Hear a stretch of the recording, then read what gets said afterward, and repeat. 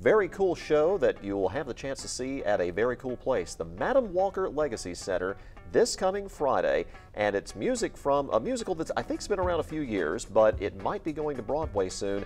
And it's one that tells a very interesting story, particularly during Black History Month. As part of Discovering Broadway, Joel Kirk is the executive director of Discovering Broadway here in Indy, and one of the singers at that show is one you may have seen before on The Voice, David Owens. Welcome, gentlemen. How are you? Good. How are you? I'm doing well. First of all, what's Discovering Broadway? Tell me about that first. Yeah, so Discovering Broadway is a new nonprofit based in Central Indiana that hosts Broadway-bound shows. So before a show goes to Broadway, it needs to be revised, written, and so we host the authors, the director, the choreographer. We put them up at the Hotel Carmichael or Bottle Works, and we underwrite their housing, their food, their travel, and they get to work and focus on their show, making it good.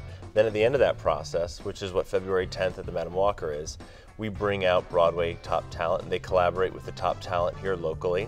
So Grammy and Tony winner Jesse Mueller, Josh Kaufman from The Voice, David, Morgan Wood, who's from here, who's now Eliza in the Hamilton Broadway tour. They're all going to bring to life 5 Points, the score, and premiere it for a Hoosier audience. And 5 Points is the story of a very famous dance hall in New York City that incredibly in the 1860s, I believe is when this came about, was integrated. That's right. This was all happening during the tumult of the Civil War, and it really focuses on two communities, the Irish immigrants, which Americans didn't really want over here, and newly emancipated slaves coming from the South, which the North actually didn't want either. So you have two groups that were completely ostracized, that built community together. It was imperfect, it was full of conflict, but out of it came this incredible art. And that's really what the show is about. It's about the healing amidst a very divided country. That dance hall, it was the Almack dance hall, I believe. Right. That's really the cradle of tap dancing, as we know it. That's right. This musical really focuses on the birth of American tap dance, which again is taking those two cultures, their individual creativity and art, and merging them together. Yeah, and so you can see this show, again, this coming Friday, Madam Walker Legacy Center. David, what's it like being part of this show?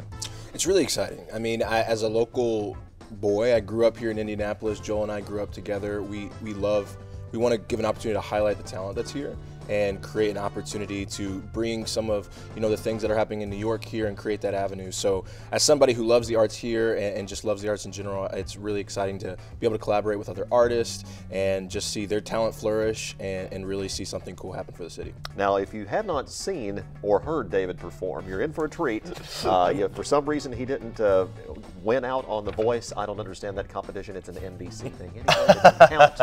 But you're really in for a treat. What specifically are you getting to perform at this show? Yeah, so I'm going to be playing a character called Cornelius, who is the best friend of the main character in the show.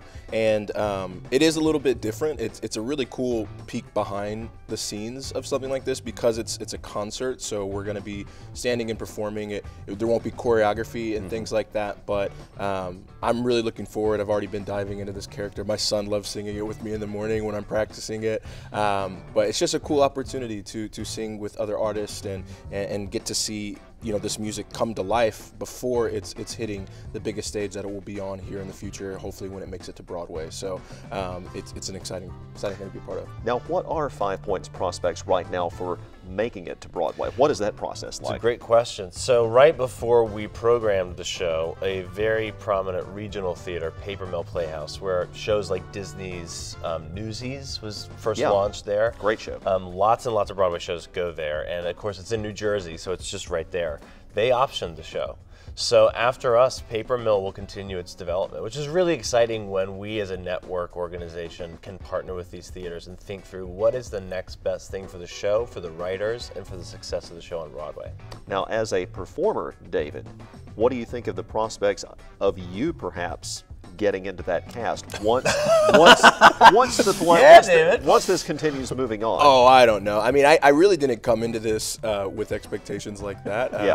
We'll, I guess, cross that bridge when we get there. Sure. But yeah, I think it's you never know what happens as a performer. You really just look for opportunities to, again, collaborate. At least for me, I've been behind the scenes of music for a long time. I'm very much so comfortable kind of propping other people up to do their best work, but I do forget at times that I am a performer and I am a singer, and so opportunities like this remind me of that. So we've joked around about that before, obviously, but really just focusing on this performance and and working with this music. It's an incredible story. It's incredible music. It's hard even when you sing it to not, you know, think about the circumstance that a lot of this is written around and the emotion behind it. So I think the audience will really connect with it, and I think it'll resonate with a lot of people, especially being at the Madam C.J. Walker Theater. You know, I'm from Indianapolis. I grew up just on 21st and Delaware, and so I'm very aware of the theater and the history, and I love, you know, seeing it being promoted as well through this process. So very excited about that, and whatever comes in the future, we'll cross that bridge when we get there. All right. What a great concert this is going to be. February 10th, this coming Friday at the Madam Walker Legacy Center. We'll have info at WRTV.com. 5 Points, a musical you might see on Broadway sometime, but hear the music first this coming Friday right here in Indianapolis. Joel Kirk, David Owens, really appreciate your time. Thanks. Thank Thank you. you.